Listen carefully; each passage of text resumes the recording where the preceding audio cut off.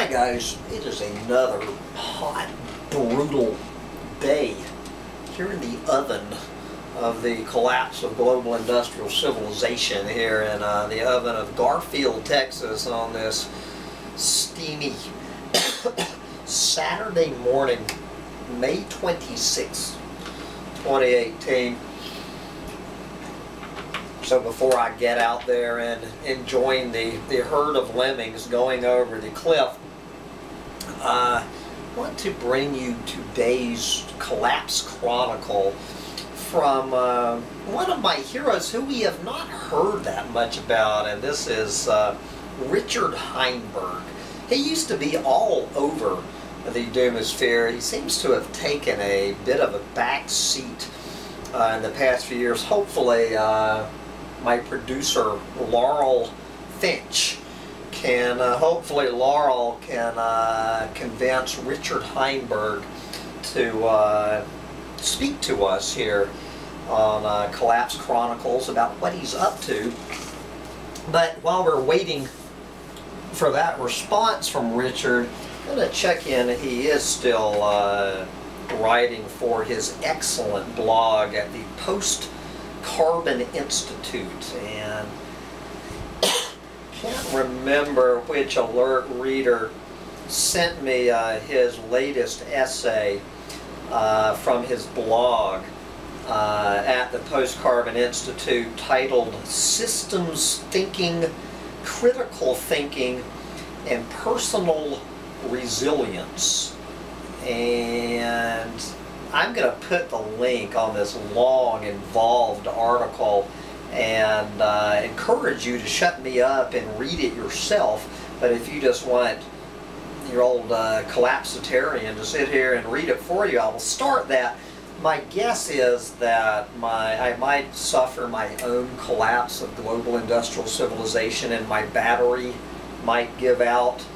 That evil twin of mine over there on that other channel has co-opted my battery, so I don't know what he left me for battery juice. So anyway, let me get into it. So if this just shuts down in the middle, I apologize, but you'll just have to go on the link yourself. I'm not going to have time to read the whole thing, but let's read about 20 minutes into this story. If my battery will give me 20 minutes. Take it away, Richard Heinberg.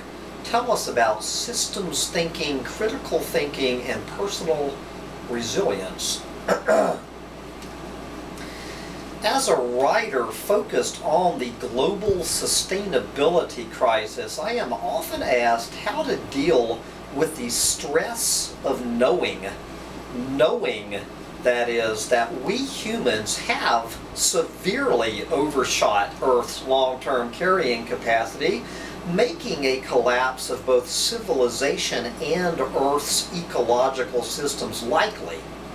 Knowing that we are depleting Earth's resources, including fossil fuels and minerals, and clogging its waste sinks, like the atmosphere's and ocean's ability to absorb CO2. Knowing that the decades of rapid economic growth that characterized the late 20th and early 21st centuries are ending, and that further massive interventions by central banks and governments cannot do more than buy us a little bit more time of relative stability. Knowing that technology, even renewable energy technology, will not save our fundamentally unsustainable way of life. In the years I've spent investigating these predicaments, I've been fortunate to meet experts who have delved deeply into specific issues, which is what I'm trying to do with my own interview series, if we can find some more people who will agree to be interviewed. Experts on the biodiversity crisis, the population crisis, the climate crisis, the resource depletion crisis, the debt crisis, the plastic waste crisis, and on and on and on. in my admittedly partial judgment, some of the smartest people I have met happen also to be among the more pessimistic. Do you think so? In discussing climate change and all our other eco-social predicaments, how does one distinguish accurate information from statements intended to either elicit false hope, or needless capitulation to immediate and utter doom? And in cases where pessimistic outlooks do seem securely rooted in evidence, how does one psychologically come to terms with the information? So he breaks this down into systems thinking, critical thinking, and personal resilience, starting with systems thinking. First, if you want to have an accurate picture of the world, it is vital to pay attention to the connection between things. That means thinking in systems. Evidence of failure to think in systems is all around us, and there is no better example than the field of economics, which treats the environment as simply a pile of resources to be plundered, rather than as the living and necessary context in which the economy is grounded. No healthy ecosystem, no economy. This one single crucial failure of economic theory has made it far more difficult for most people, and especially business people and policymakers, to understand our sustainability dilemma or do much about it. Unsurprisingly, perhaps, the field in which systems thinking is most highly developed in ecology, the study of the relationships between organisms and their environments. Since ecology is a study of relationships rather than things in isolation, ecology is inherently systems-oriented. Systems thinking has a prehistory in indigenous thought, or all are related is a common phrase in the Lakota language, but as a formal scientific pursuit, it emerged only during the latter part of the 20th century. Previously, Western scientists often assumed that they could understand systems just by analyzing their parts.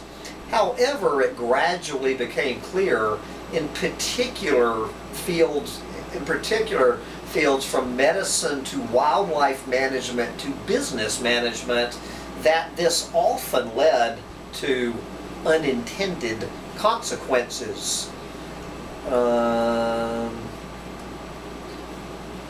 Anyway, guys, I need, this is a long, involved story, and I want to touch on several things he's talking about, so I'm going to skip ahead through some of this.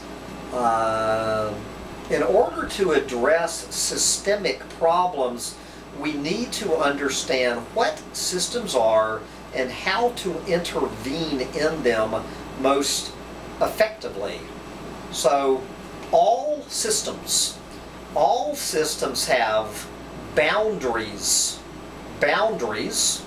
which are semi-permeable separation between the inside and outside of systems, inputs of energy, information, and materials, outputs, including work of various kinds, flows to and from the environment, stocks of useful nutrients, resources, and other materials, and feedbacks,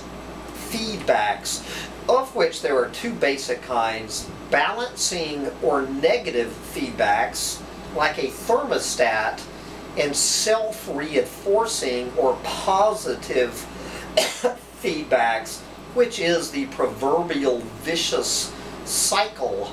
Systems need balancing feedback loops to remain stable and can be destabilized or even destroyed by self-reinforcing positive feedback loops. This is a big, even I have trouble with this, guys. Overstating, oversimplifying this. It is the positive feedback loops that are the bad guys, and the negative feedback loops that are the good guys. That is way oversimplifying it, but I know even I have a problem with this. Moving ahead, okay. The global climate is an example of a system. The global climate is a system, and climate change is therefore a systemic problem. Some non-systems thinkers have proposed solving climate change by putting chemicals into the Earth's atmosphere to manage solar radiation. Because this solution only addresses part of the systemic problem, it is likely to have many unintended consequences. Systems thinking would suggest very different approaches, such as reducing fossil fuel consumption while capturing and storing atmospheric carbon in replanted forest and regenerated topsoils. And then he has some charts. Okay. In some cases, a systemic approach to addressing climate change can also have dramatic side benefits. Regenerative agriculture would not just sequester more carbon in the soil, it would also make our food system more sustainable while preserving biodiversity. Interventions based in systems thinking often tend to solve many problems at once. Donella Meadows, who is one of the great systems thinkers of the past few decades, left us a brilliant essay titled "Leverage Points: Places to Intervene in a System." I might have to come back to this essay in a future rant. Donella Meadows was one of the authors of the Limits to Growth. I'm pretty sure she was the wife of Dennis Meadows. Anyway, moving along, then he moves into the limits of growth, talking about in 1972 the publishing of the cornerstone of systems literature, The Limits to Growth. If there's anybody on this channel who has not read both the original Limits to Growth and the updates, I think there's been 2 updates to the Limits of Growth, you need to stop everything else you're doing in your life and read all of the Limits to Growth. Anyway, systems thinking often tends to lead to a more pessimistic view of our ecological crisis than thinking that focuses on one thing at a time, because it reveals the shortcomings of widely touted techno fixes.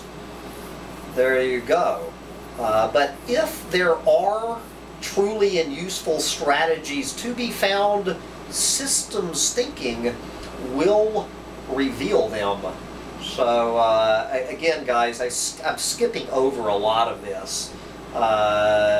So you need to go back and read this entire thing. So now let's move on to critical thinking. Critical thinking, I'm often saying discernment and critical thinking are the two biggest shortages here in the Doomosphere and anywhere else on the planet, is the abandonment of discernment and critical thinking. So what does Richard have to say about critical thinking? Human thought is rooted partly in words, partly in emotions, and partly in the body states that may accompany or give rise to emotions. Another way of saying this is that our thought processes are partly conscious, but mostly unconscious. In our conscious lives, we are immersed in a soup of language which often simply expresses judgments, intuitions, and observations that emerge from unconscious thought. But thought that is expressed in language has great potential. Using language, including mathematics, we can assess the validity of statements about the world, then build upon proven statements until we ultimately achieve comprehensive scientific understanding as the capacity to manipulate reality in new ways. Of course, language can be powerful in another way. Some of us use language to persuade, confuse, or mislead others so as to gain social or economic power. Appeals to unconscious prejudices, including peer groupthink, are frequently employed to sway the masses. The best protection against being the subject of verbal manipulation is the ability to use language to distinguish logic from illogic, truth from untruth. Critical thinking helps us separate information from propaganda. It can help us think more clearly and productively. One way to approach critical thinking is through the study of logic, including formal logic, which builds conclusions almost mathematically, informal logic, which also considers content, context, and delivery, and even fuzzy logic.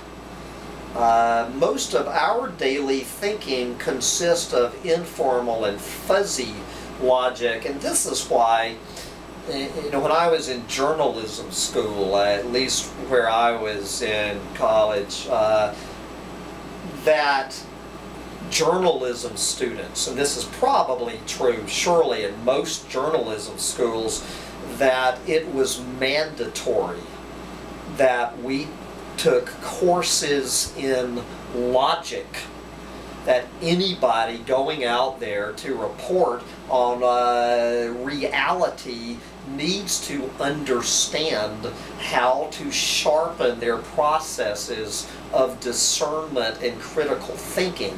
And the study of logic is a major part of this. And so he breaks all down, and he recommends this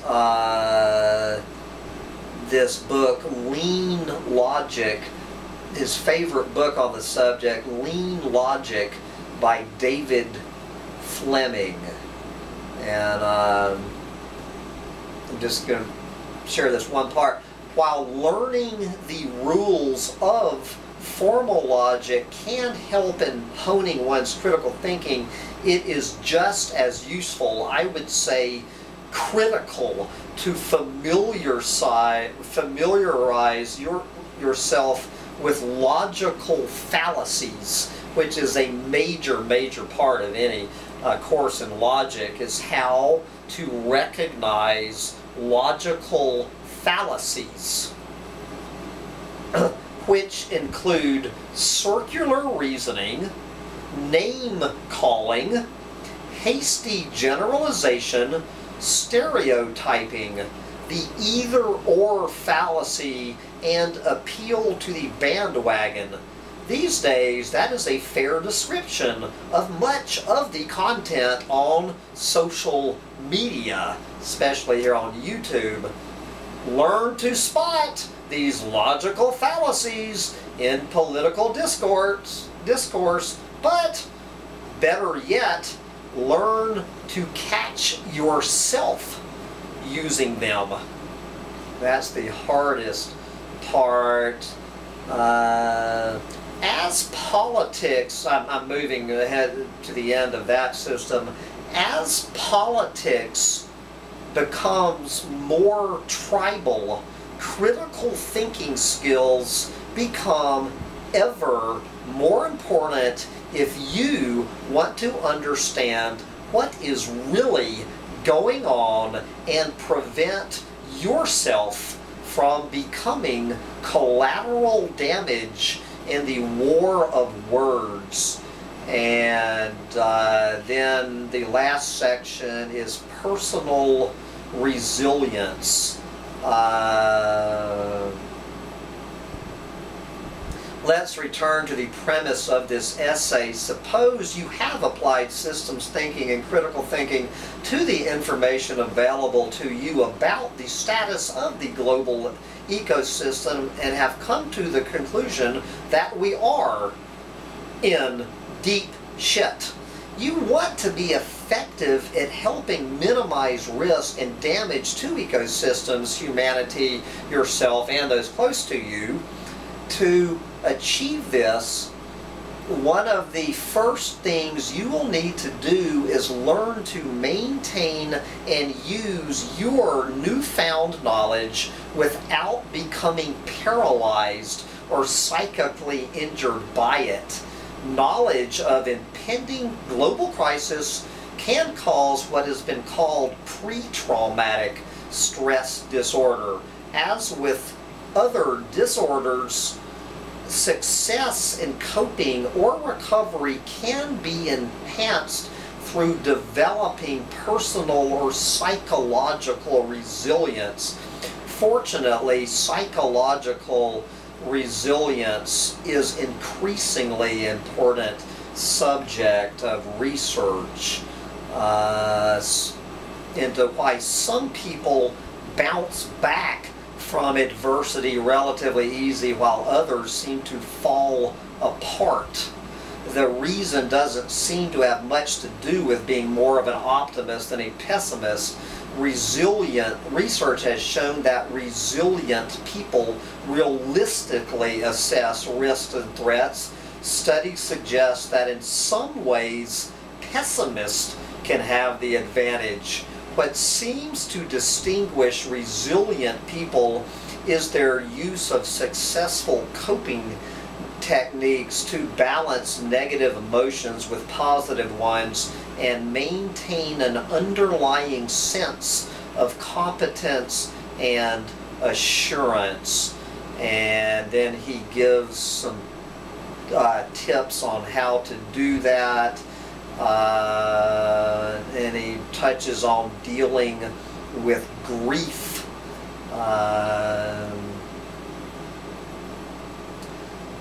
Your personal resilience will be greatly enhanced as you work with others who are also blessed or burdened with knowledge of our collective overshoot predicaments. And this is talking about, getting into groups with other people. It is so important that we have forums to be able to air our grief and offer advice on how we are supposed to handle this. And this is what this channel, Collapse Chronicles, is all about. But we're going to, again, I've skipped over a lot of this. And let's get to the bottom line. Even if we do all we can, there is no guarantee that problems will be solved, extinctions prevented, collapse forestalled, but paralysis only guarantees the very worst outcome. In the words of the Bhagavad Gita, quote, "The wise should work without attachment to results for the welfare of the world," close quote. Act from love with the best understanding you have, and always seek to improve your understanding. It is all that any of us can do. And I would like to thank Brother Richard Heinberg for his latest excellent essay, and hope that we can pin Richard down for an hour-long interview sometime this year to offer us more tips in critical thinking and personal resilience in the face of the coming and ongoing collapse. But with that, I'm going to wrap up today's Collapse Chronicle essay of the day, and I guess I'm going to head out into the badness for more evidence. Little dog, you look like you're already collapsed. Are you collapsed in front of the air conditioner? Bye, guys.